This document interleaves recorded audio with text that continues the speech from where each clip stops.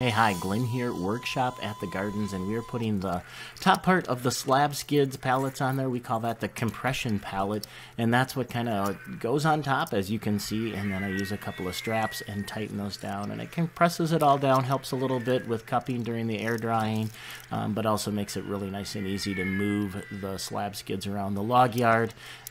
You can see that there is a piece of 2x4 on the side in there, so we get a complete solid vertical sticker run from the top of the pallet all the way down to the bottom. The other thing is, when I make these pallets, they're all the same, and so they line up, making stacking really easy, and then that makes it so much easier to take it over to the area where I do my air drying, getting them before the kiln, getting it ready, and just like that, you can stack these up nice and high.